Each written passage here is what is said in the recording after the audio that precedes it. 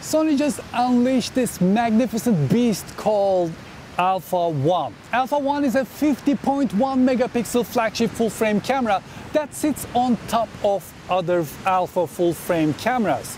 This thing can shoot 8K 30 frames per second, 400 megabits per second, 10-bit 420 video, 30 frames per second burst photo with 120 calculations per second for auto exposure and autofocus with no blackout. It has the electronic viewfinder that we know and love from Sony A7S III with a refresh rate up to 240 frames per second. So looking through the electronic viewfinder of this device is like looking through life.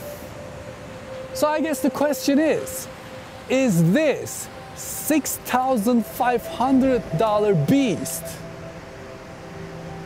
any good?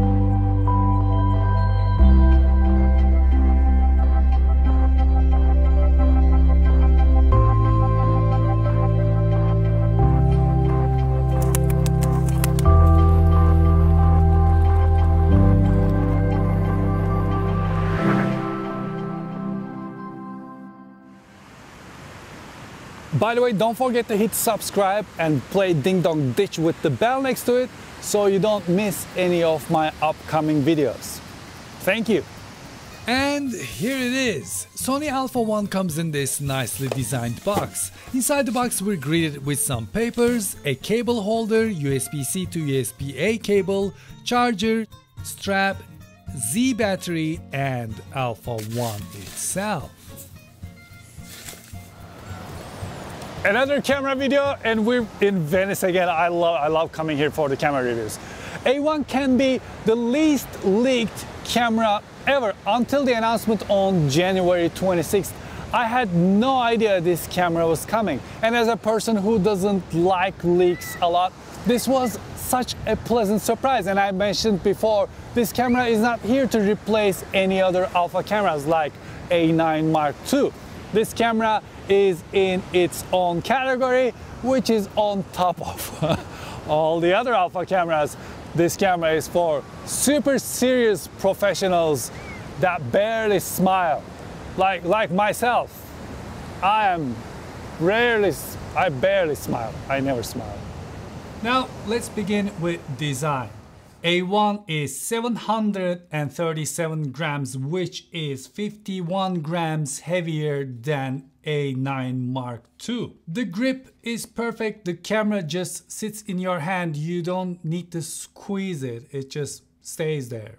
These little things for the strap don't dangle, which is great for audio. As you can imagine, the buttons are sturdy and nice. We have the 5-way joystick here. Record button is back here again.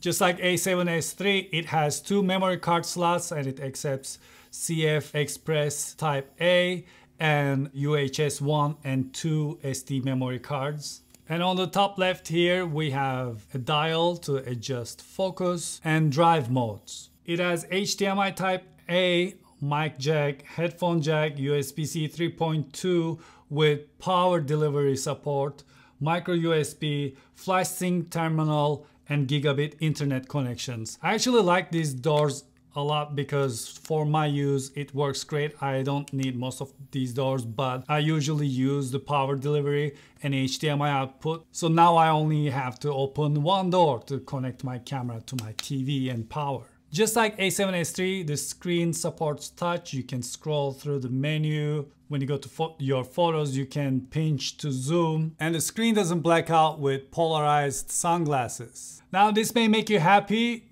or probably sad, but this camera doesn't have a flip out screen.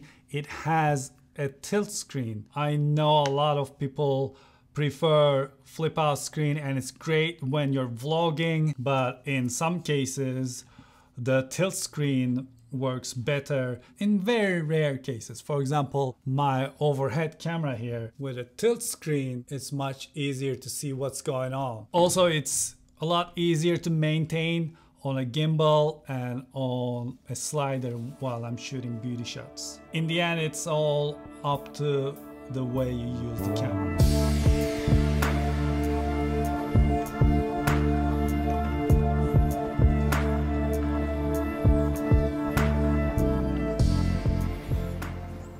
As I mentioned before, this camera can shoot up to 8K 30 frames per second, 400 megabits per second, 10-bit 420 videos. And Sony says it can record up to 30 minutes before overheating. Well, that's not what I found out when I did my own tests, and I'm sorry, Sony, but I can't let this pass. According to my tests in my room, which was 76 degrees Fahrenheit, this camera was able to record up to 1 hour and 30 minutes before overheating and shutting down. Of course, the camera was set to auto shut down at high temperature, but that's the result I got. This goes to show that the heat dissipation of this camera is really good. Also, cool down times are really good as well. After waiting a little bit, you can start recording again. And while I was doing the test, I used the relay mode for the memory cards. And the first memory card was CF Express Type A, and the second one was a V90 memory card from ProGrade. And it quietly passed to the second memory card and kept on recording, and the videos were one piece in each memory card, of course. 8K is oversampled from 8.6K, which means it reads the full frame. So while you're shooting in 24 or 30 frames per second in 8K, there is no crop. It also records in H.265. And if you like, alongside with 8K, you can record proxies. So when it's time to edit your video, you can put them together and use proxies to edit your video.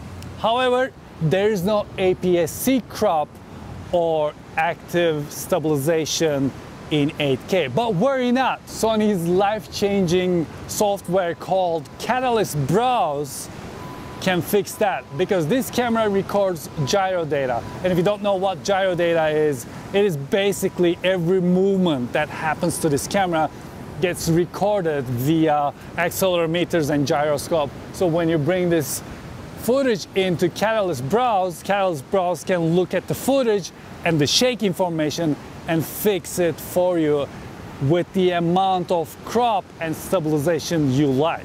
However, it cannot export in 8K yet, but the software isn't updated, so hopefully when it gets updated, it will be able to export in 8K as well.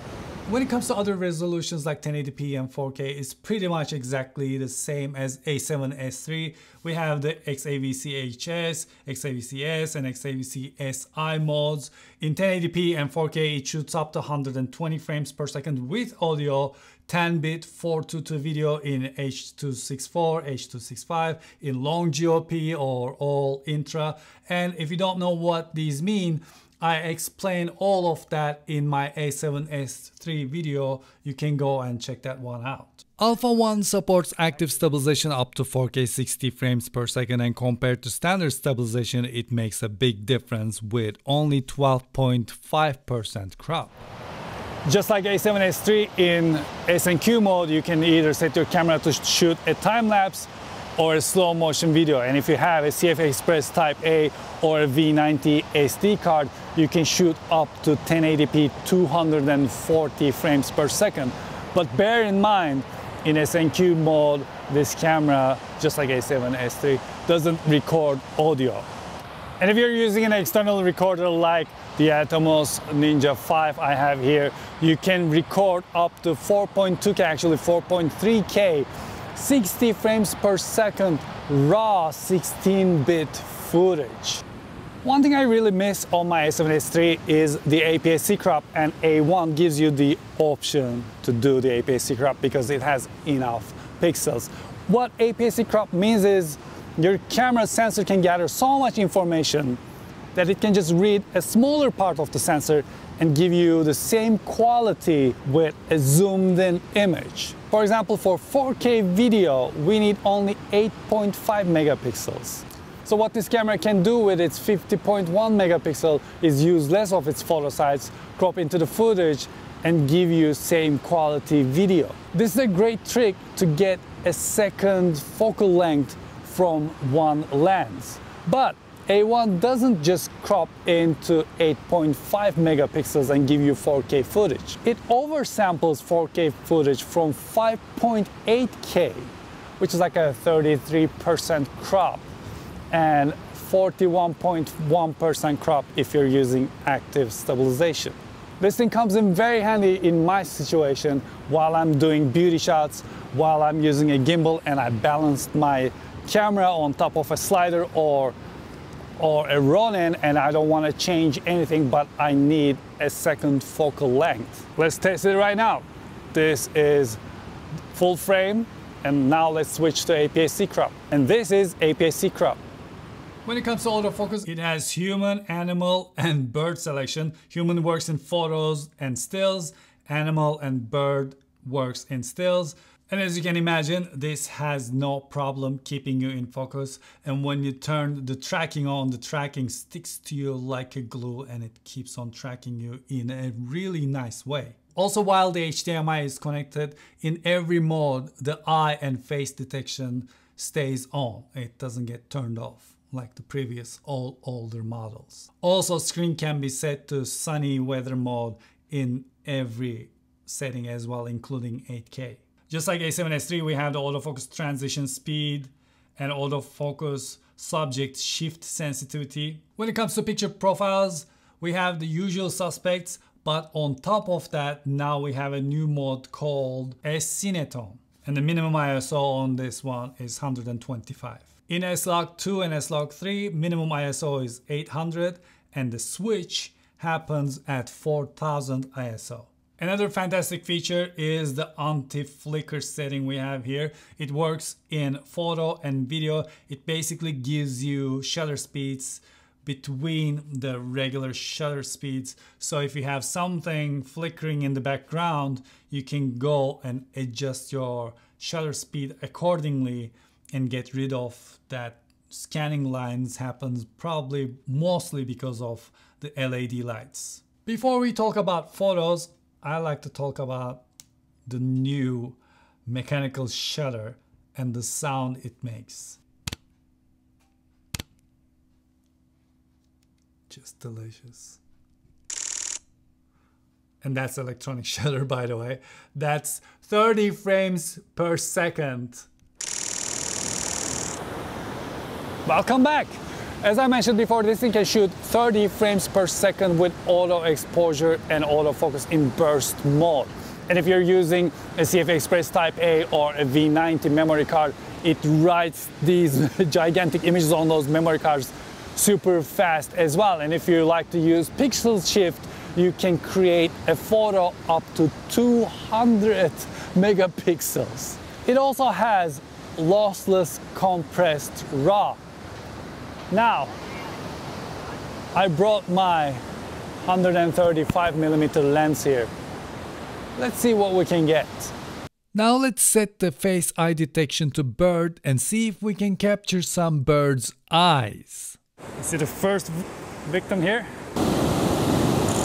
There it is, there it is.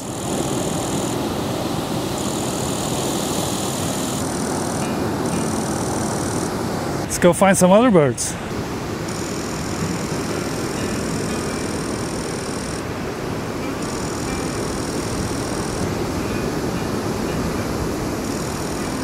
In the end, Sony Alpha 1 is Sony's best full-frame Alpha series camera yet. It exceeds the expectations in photo and video mode.